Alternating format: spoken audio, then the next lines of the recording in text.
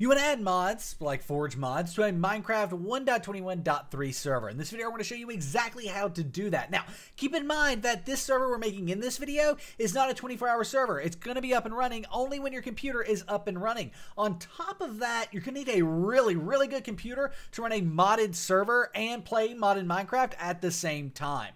Modded servers are way more resource intensive than vanilla servers are, requiring more RAM and CPU, so keep that in mind. You're going to need a really good computer as well as a really good internet connection.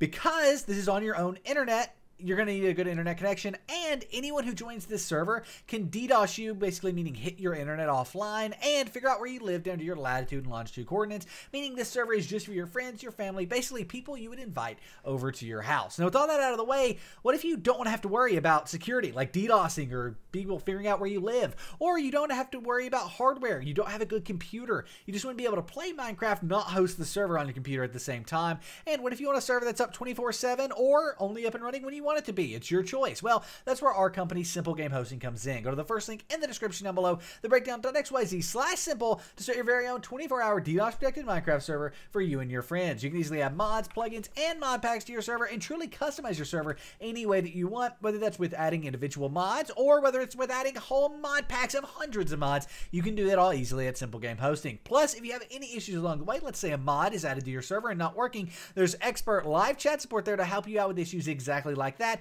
That way you're not alone and you can actually get some help troubleshooting and get the issue fixed in minutes. So stop struggling to host a Minecraft server and start your modded server the simple way at the first link in the description down below, thebreakdown.xyz/simple. Now, with that being said, what if you do want to host a server on your own computer? We're going to be going over that in this video, and to do that, you want to go to the second link down below. That's going to take you here. This is our guide on getting Forge. It's worth noting at this moment, I'm going to mention it a few more times, but every single mod you add to your server will also need to be installed in the local mods folder for every single person joining your server. So let's say you install, for example, Biomes O Plenty, which is a very popular Minecraft mod, onto your server.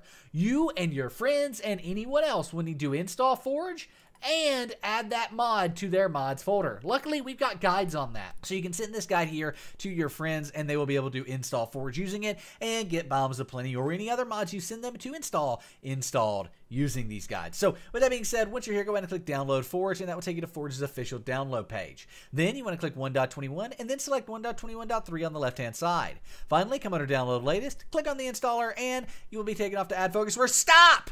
Put your hands in the air. Wait about 10 seconds. After about 10 seconds, a red skip button will appear in the top right. The only thing you want to click on this page is that red skip button in the top right. And when you click on it, Forge will begin downloading. As long as Forge is in the title here, which it is, you're good to keep or save this file. Now we can go ahead and minimize our browser. What we want to do is find that Forge file that we downloaded. Now for me, that's going to be in my downloads folder, but for you, it'll be wherever files normally download. What we want to do is go ahead and right click on this, click on open with, click Java, and click OK. But what if you don't have Java here? Or you do, you click OK and it doesn't work? Well, that's because you need Java 21. Java 21 is required for Minecraft mods and it's required for Minecraft servers. So if you're starting a modded server, you definitely need to get Java 21. It's linked in the description down below. Specifically, our in-depth guide is linked in the description down below that goes over everything you need to know to get it. You may also need to run the jar fix. It's going to take all the jar files on your computer and link them back to Java, making them work happily together. But first, get Java 21, then run the jar fix, and you'll be good to go. Now we can go ahead and minimize our browser, right click on Forge, click on open with, click Java, and click OK. The first thing we want to do is actually install Forge locally. Like I said, you're going to need to play Minecraft using Forge in order to join your server with the mods installed and all that. So we need to go ahead and click install client. Click OK, that'll install. Make sure you've played Minecraft 1.21.3 before, as well as Minecraft and the Minecraft launcher are closed, and this will work. Once that's done, click OK, it will close out of Forge. Then we want to right click, create a new folder, and we can title this anything we want. I'm going to name it Forge 1.21.3 server, because that's what we're installing. Now go ahead and open up the Forge installer again, and then this time what we want to do is click on install server. When you do that, a red box is going to appear.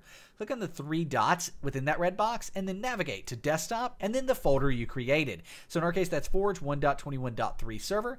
Click open, and if all is done correctly, that folder should be empty, meaning the red box disappears, and we can click OK.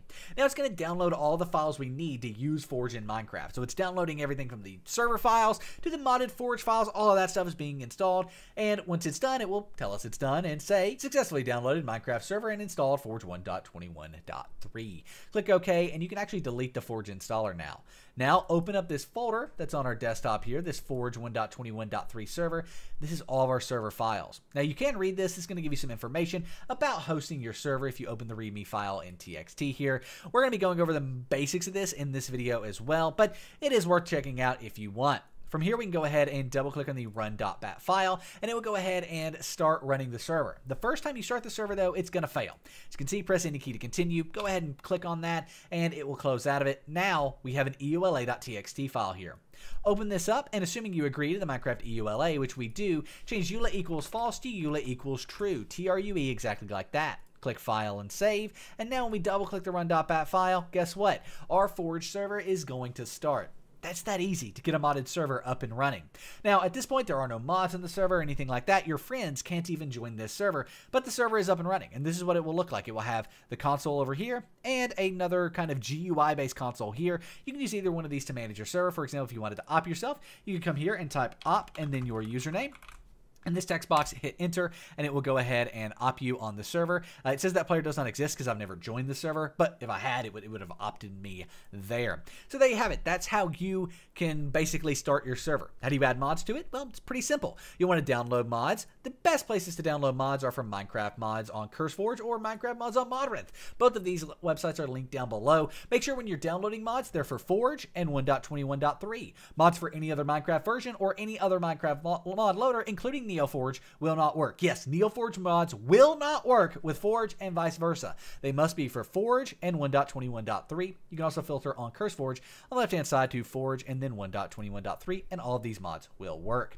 Now, with that being said, you will need to port forward as well. I mentioned playing with your friends, and port forwarding is required to do that. Luckily, it's the same for every type of Minecraft server, and we have a guide in the description down below on how to port forward your Minecraft server. This goes over everything you need to know to get port forwarding set up for your Minecraft server. Specifically, you're going to forward port 25565 for both TCP and UDP. If that sounds like gibberish, no worries. This goes through everything you need to know to get it up and running. At this point, though, you now know how to get everything up and running in Minecraft for your server. If you have any issues, we have an in-depth guide in the description on how to fix a broken Minecraft server. It goes over modded servers, vanilla servers, and everything in between. A lot of vanilla issues can creep into modded servers, so it's really important that it has both of those there. But at this point, you now know how to get this server. If you're going to join it, how would you do that? Well, let me show you. At this point, this server is not port forwarded. Your friends will join your server using your public IP address once your server is port forwarded. That's all covered in that guide. But if you wanted to join your server, we're going to want to play Minecraft with Forge. As I mentioned, you have to play Minecraft with Forge in order to join your server. So make sure you're using that Forge installation for the correct version, 1.21.3 in this case. It's also worth noting, any mods you add to your server will need to go into the mods folder here. So for example, if we added in a mod, we would also want to add it into this local mods folder here, as well as into the mods folder on the server right here. But nonetheless, we can now go ahead and launch Minecraft, and since there are no mods in the server, we don't have to have mods in both places because there are no mods, but they must be in both places. Otherwise, things will not work. And now, once Minecraft is open, we can join your server by going to Multiplayer, clicking Proceed, and then adding a server here. Now, you can name this anything you want. I'm going to name it Local Connection because this is a local connection that only you can use. Again, your friends will join using your public IP, and that's all covered in our port forwarding guide. For the server address, we use localhost. All one word, exactly like that, localhost. Click Done, and there it is. Local connection, your server is now good to join. You'll actually see us join in over here on the left-hand side, right like so.